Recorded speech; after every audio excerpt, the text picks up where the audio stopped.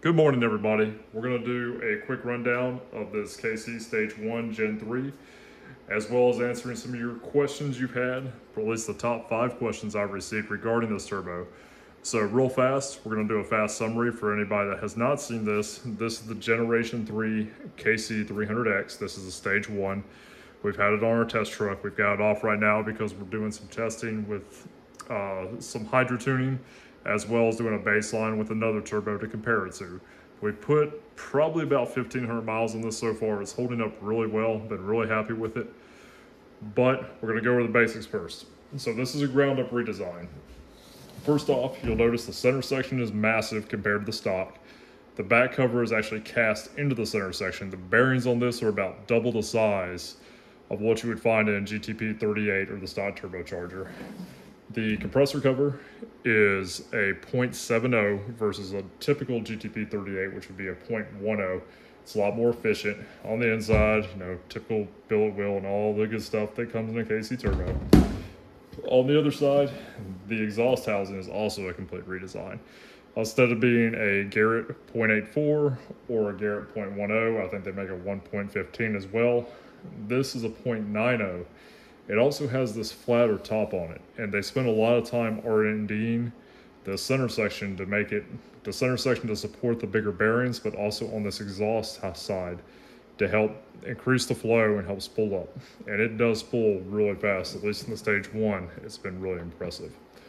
Diving into it, one of the biggest questions I've been asked is, when are they going to be out? So I spoke to KC just a few days ago. We're getting ready to get into October here. We're at the end of September 2024. This is supposed to be out by the end of the year to the general public. They're going to try to get it out as quickly as they can, but they want to make sure that what they've got out there is going to be solid for the consumer. Right now, there's about 50 of these, ranging from Stage 1 to Stage 3 out there on everything from stock trucks to wild trucks. Some of them are racking up thousands of miles, and every towing, hot shotting, sled pulling, you name it, they're running it right now.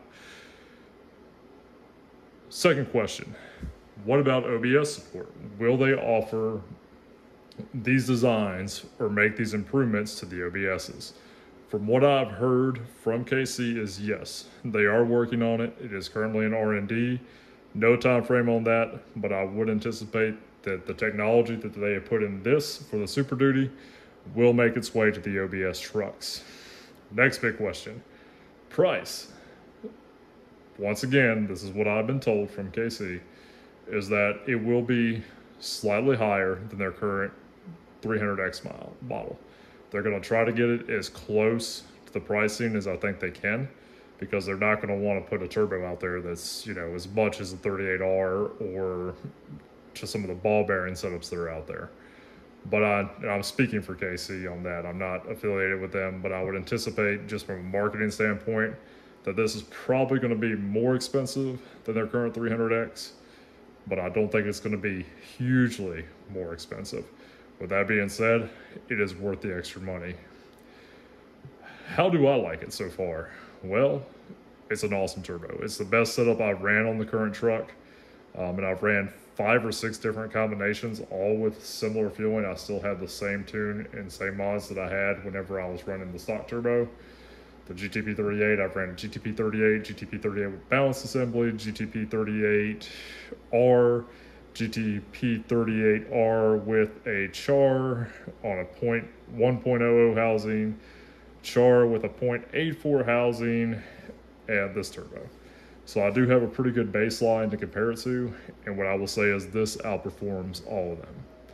Been really happy with it. It spools fast, it makes more peak boost, and it's the small things that you really notice. It's that little bit more responsiveness. It's that being able to make a little bit more boost sooner, especially under load at moderate RPMs. I'm talking like 18 to 1900 RPMs. Yeah, it's not making peak boosts at those numbers. What I'm seeing is 3 to 4 more PSI at that point, which means I have a lot more air there. I can add a little bit more fuel, or I have that little bit more torque already there, which is nice. It just feels more torquey, I guess, for lack of a better term. Spool up is pretty good. It's probably the best of any of the combinations. 4R100 truck, small tire, 373 gears. I can start making some pretty decent boosts, probably about 3 psi if I hit a hill around 1500 RPMs. It's pretty good, but it really starts waking up around like 1650, 1700. This turbo is just ready to go, and the responsiveness, even at 2000 RPMs, I'll have overdrive off and I'm at 2000 to 2300, where I would have that little bit of lag, a little delay in response from, say, some of the other setups.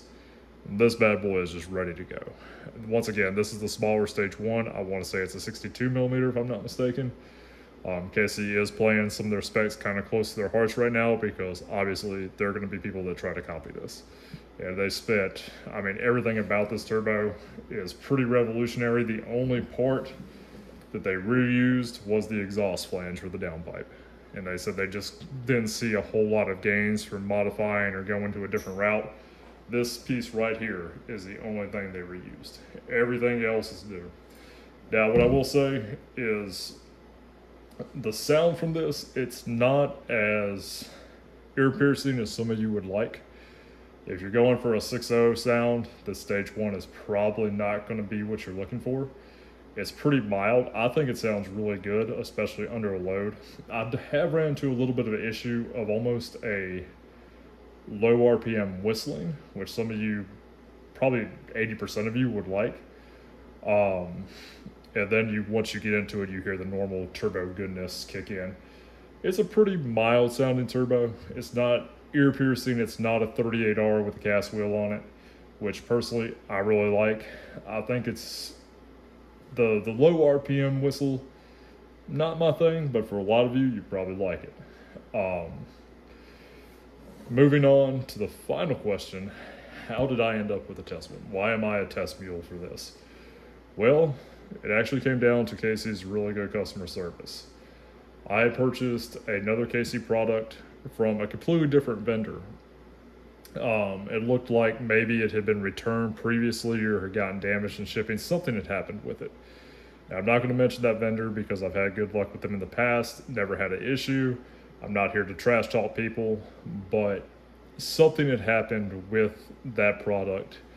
It had some contamination in it. It had some welding splatter on it. Something had happened, not something from KC, because even the box when I got it was messed up. The typical packing you find from KC wasn't there. There was a story behind that product. Well, I'd contacted KC just to see if it was something that happened at the factory, and they reassured me, no, that's not how we do business. We're going to make it right. So while I was in discussion with them, they said, hey, we'll buy back that product. Even though I did not buy it directly from them, it was from one of their vendors. They stood behind it. They said, hey, we'll buy that back, but we also have something else we'd like you to try that may work better for you in your application. And at first I was really hesitant. I was like, I don't know. They answered all my questions. The customer support was good, and they reassured me that this is not how we do business. We're going to make this right. And they did. So I did purchase this with my own money. I did get a little bit of discount on it because of the issues we had with the other product, but I still paid, I'll tell you, it was over $1,000 for it. But they stood behind their old product, and then they really worked with me on this. They answered a ton of questions. They were super knowledgeable. Alex over there was really good at returning my calls, sending me emails. James, I mean, everybody that we talked to was very knowledgeable and very supportive. With that being said, that is what's drawn me to KC, is the customer support and the fact that they are willing to stand behind their products. And even when I didn't buy it directly from them, they did what they needed to make it right.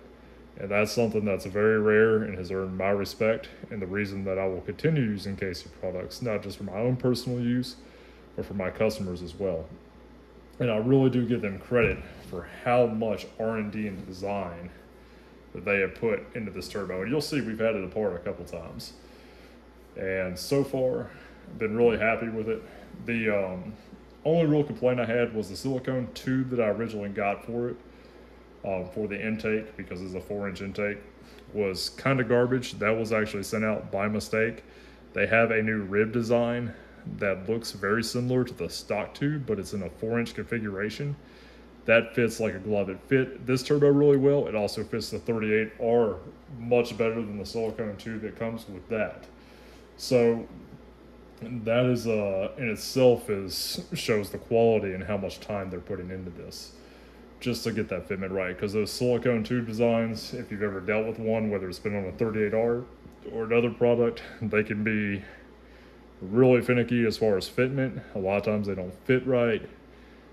I'm glad to see that KC is doing away with them, and I'm sure they spent a fortune on those new rib design because it's pretty cool, and I love how stockish it looks. But that's really my only complaint. It's been a really good turbo, and I look forward to getting it back on the truck and continuing to do some testing. We are going to take this one back apart for the third time now just to make sure everything still looks good on it, but I'm sure it does. It still spins really well. It's nice and tight. And we're also going to boost leak test this probably at about 35 PSI just to make sure it's sealed up really good and tight. But so far, it's doing well. We did have one small issue with some of the bolts here because these go through the cover. I think they had a bad batch of silicone or a bad batch of sealer that they used, and it was causing a little bit of a leak around some of these bolts. What I've been told is they were spending the entire week retesting and making sure that that is 100% right. Once again, going back to that R&D aspect where they're actually taking the time, they're listening to the testers and saying, hey, how can we make this better? That's what I'm talking about. And it's going to be, once they get these things right, this will be the new standard for 7.3 turbocharger drop-ins. I guarantee it. And I'm really curious about how these are going to perform against some of the other non-drop-in units. So it'll be really exciting to see how they compare to the T4s, and honestly, I think these are going to be better. But don't take my word for it. I hope to see a lot more reviews. I hope this answered some of your questions. It's turned into a very long video. Remember, guys, keep those guys in North Carolina and Tennessee in your hearts and minds. Prayers, as always, if you can help them in any way that you see fit, please do so. Otherwise, stay safe, like, share, and subscribe. As always, all the way.